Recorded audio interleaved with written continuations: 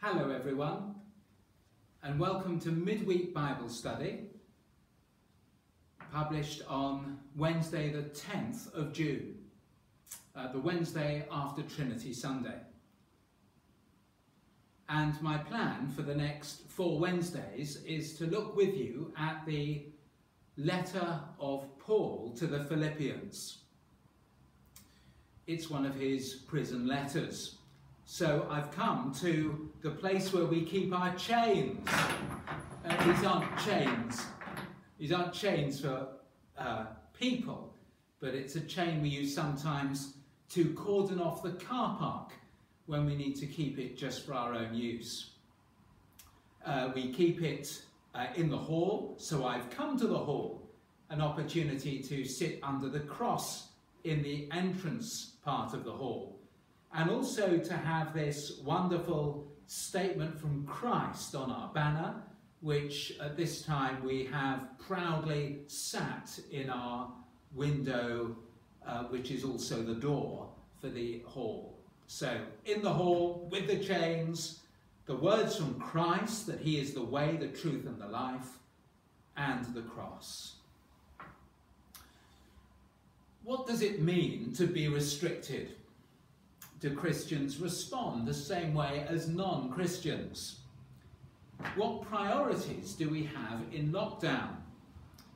Have we, in some sense, lost the joy of being happy captives of Christ, if I may use that expression? It's going to take us, I think, 4 Wednesdays to work through Paul's letter to the Philippians, the church at Philippi, a Roman colony in ancient Greece within the Roman Empire. I'm going to name these studies Letters in Lockdown, because according to chapter 1, verse 13, Paul says he is in chains for Christ. And as he writes, he reflects on 4 perspectives. First, looking back. As Paul picked up his quill and parchments, no doubt he recalled that he had been in chains before in Philippi. In fact, one of the first converts was the jailer who looked after him, the others being the jailer's family, a slave girl from whom an evil spirit had been driven out, and a businesswoman called Lydia. The story's in Acts 16. That church, male and female, slave and free, Jew and Gentile, was a wonderful expression of the breaking down of Jewish prejudices, and also the walls around the temple in Jerusalem no longer symbolizing those who were excluded. And Paul says in chapter 1 verse 6 that I am confident of this, that he who began a good work in you will carry it on until the day of Christ Jesus. For that to happen, he issues a prayer with 7 remarkable phrases. So I'm now in verses 9, 10 and 11. He prays for growth, that love may abound, for understanding in knowledge and depth of insight, for vision, so that you will be able to discern what is best, for holiness, to make us pure and blameless until the day of Christ, for maturity, filled with the fruit of righteousness, with a faithful focus through Jesus Christ, and for faithful worship to the glory and praise of God. That's a brilliant prayer, as Paul looks back at the church he established. And then he looks round. Even in lockdown, Paul is active. His other prison epistles are indicated by words such as, I am an ambassador in chains, Ephesians 6:20. Remember my chains, Colossians 4:18. Onesiphorus was not ashamed of my chains, 2 Timothy 1:16. Epaphras, my fellow prisoner, Philemon 23. And now in Philippians 1, he issues 3 reports. Number 1 is from himself. He says, through me, every century detail, probably 4 soldiers at a time, have been told about Jesus. It's become clear through the whole palace guard and to everyone else that I am in chains for Christ. Through his supporters, that's report number 2 coming in from the outside, explanations has been given as to why Paul is now doing time. And we find in verse 14, most of the brothers in the Lord have been encouraged to speak the word of God more courageously and fearlessly. Remarkable. Some, but you might have been forgiven to thinking most, would have thought, well, if they've arrested Paul, they're coming for me next. But no, they're just bolder than ever. And then there is the report of the critics, as they take the opportunity to show they can do ministry just as well as Apostle Paul, thank you very much. And it seems as though, verse 15, some preach out of envy and rivalry. And Paul says, do you know the great thing? They may suppose they can stir up trouble for me through selfish ambition, but whether from false motives or true, verse 18, Christ is preached, and that's the main thing. Even though, of course, souls will be hurt when it's fully discovered the true hearts of these rival missionaries. Paul has looked back and now he looks around, and then he looks forward. He's deeply honest about the tensions he feels within his soul. Paul himself feels deeply, both for Christ and for people. To be apart from those he brought to Christ leaves him with a deep sense of painful separation. Verse 8, God can testify how I long for all of you with the affection of Christ Jesus. At the same time, he also longs to be with his Lord and away from the constant troubles and tests and trials. Verse 23, I desire to depart and be with Christ, which is better by far. But of course he has to believe that, doesn't he, if he's a man of credibility. Any Christian minister must say, look, my heart is with Christ. That's my security. That's my goal. My job is to take as many people with me on the way. God has not made it known to Paul what lies ahead, so he resolves simply in verse 20, these are magnificent words, that Christ will be exalted in my body, whether by life or by death. Christ is his pattern. Living, it's for God. Dying, it's for God.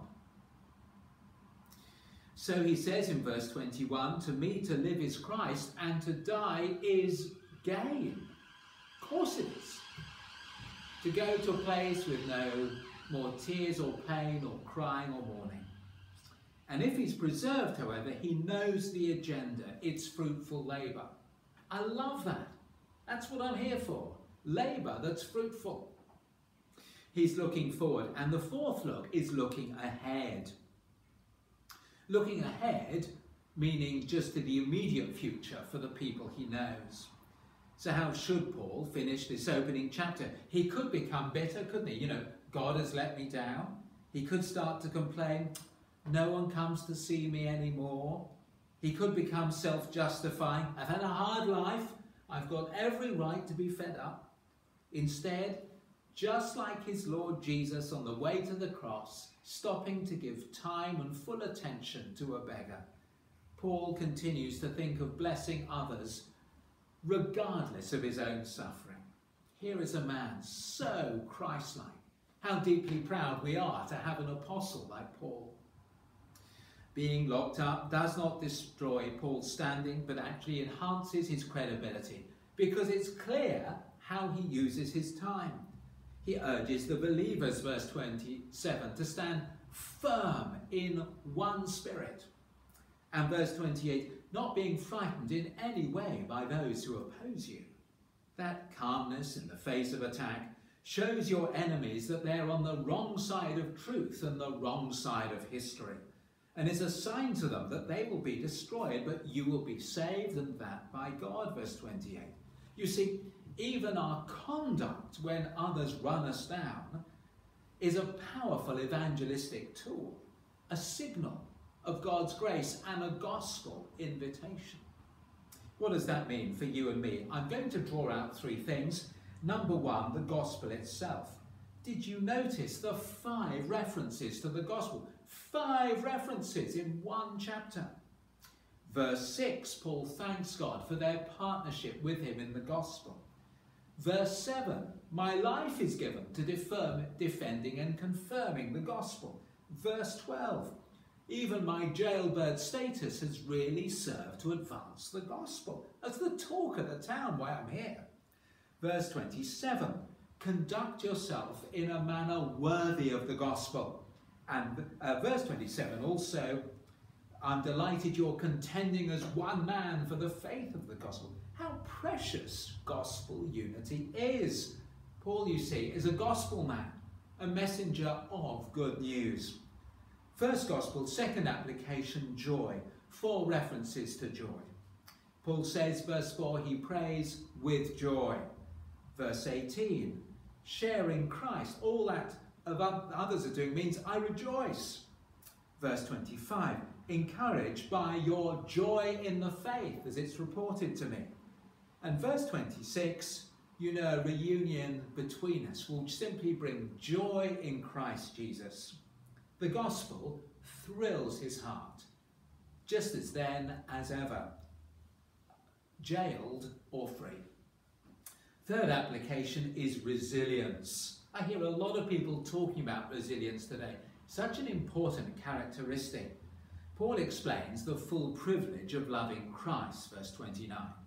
It has been granted to you on behalf of Christ, not only to believe on him, but also to suffer for him. To believe on him. We're resting on him. We're leaning on him. And that will include a measure of suffering. Just as Jesus said, take up your cross and follow me. Just as Jesus' example was Calvary and then resurrection. We are to endure suffering for him. The gospel, joy and resilience flowing out of this letter as Paul looks back, looks around, looks forward, and also in the short term with people, looks ahead. Paul's letter from lockdown shows that he lived for Christ, whatever the circumstances. I wonder, is that also true of us? Let's pray. Gracious God and loving Heavenly Father, we thank you for this letter from lockdown. We thank you for the example and the passion of the Apostle Paul. We pray, Heavenly Father, that what motivated him would motivate us, because with his help we see Jesus clearer. Bless us all at this time of being apart until we finally can come back together for your name's sake. Amen. Just been thinking of that hymn, fight the good fight with all thy might. Christ is thy strength and Christ thy right. Lay hold of him and it shall be thy joy and strength eternally. Thank you for joining me this time.